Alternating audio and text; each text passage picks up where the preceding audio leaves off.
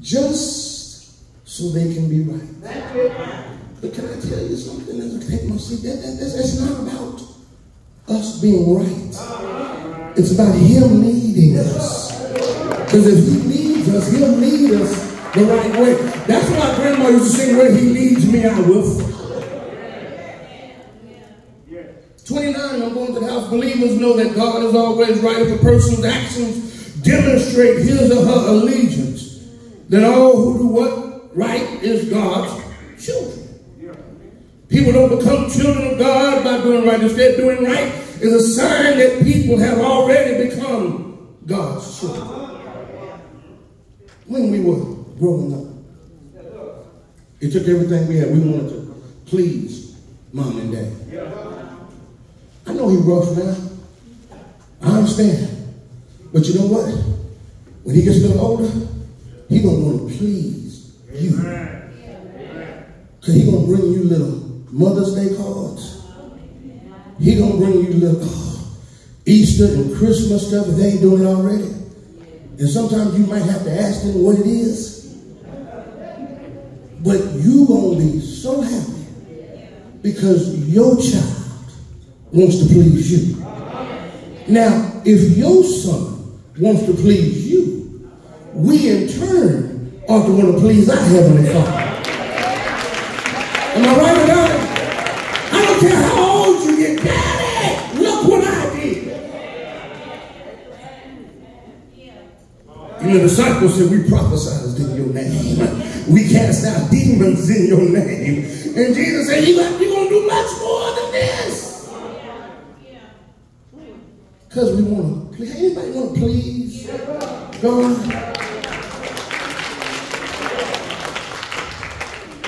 Then we have to deny ourselves.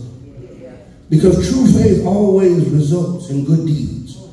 Those who claim to have faith and who consistently do right are true believers. Now you're going to fall short.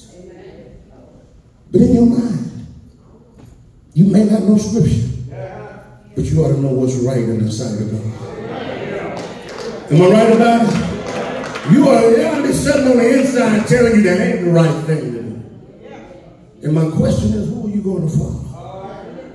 Good deeds cannot produce salvation, but they are the necessary proof that you are saved. Because I'm doing the will of God. Because I want to go back to heaven with Him. James 2:14 and 17 says, what good is it, my brothers, if a man claims to have faith, but has no deeds? Can such faith save him? Suppose a brother or a sister is without clothes and daily food. If one of you says to him, go, I wish you well, keep warm and well fed, but does nothing about his physical needs, what good is it? In the same way, faith by itself, if it is not accompanied by action, is dead.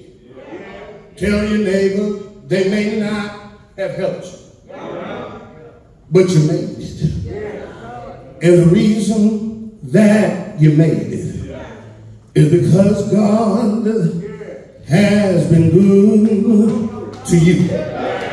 I believe that there's somebody here that's been through the storm and the rain.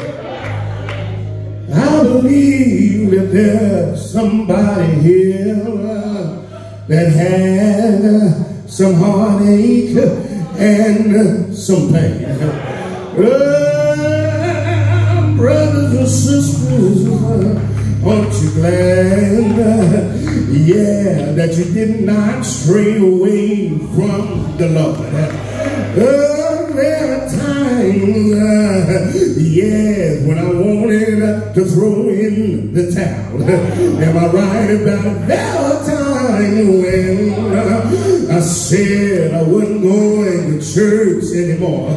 But when I think, yeah, Lord, about the goodness of Jesus. I found myself in the midst of tribulation, telling God, thank you. I found myself in the midst of being lied on, raising holy hands, saying hallelujah. I found myself telling God thank you when I didn't have a dime to my name, because I understand if I don't make it here, yes, when I see Jesus, amen, when I see the one, yeah, who died for me,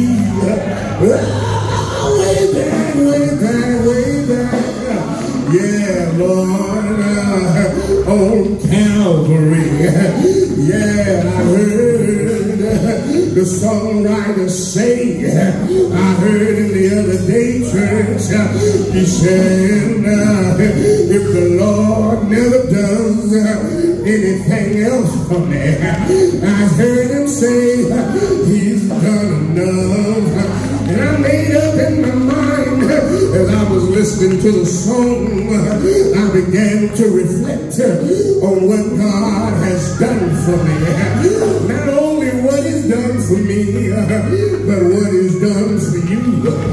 And I got a witness in the house this morning that the Lord has, yeah, been good to you and me.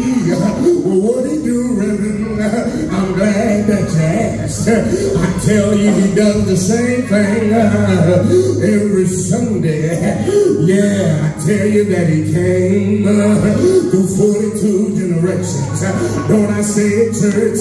I tell you that he healed the sick and he raised the dead. Don't I tell it to you, church? I tell you, in a garden called Gethsemane, yeah, he had a little talk with the Father. I asked you every Sunday, is anybody here ever had to talk to the Father? Is anybody here ever asked the Lord, if it be thy will, let this cup pass from me? But thank you, Jesus, we got enough faith now to say, nevertheless, your will be done. I tell you every Sunday that they put a cross upon his back. Don't I tell you, church?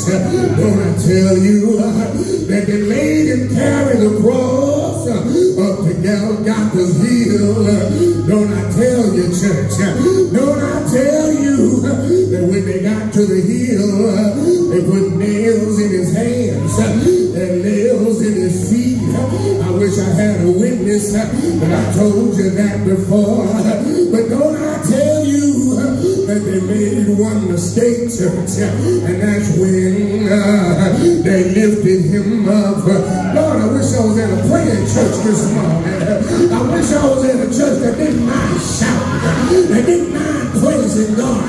But I heard him say, if I be lifted up, I'll draw all men unto me.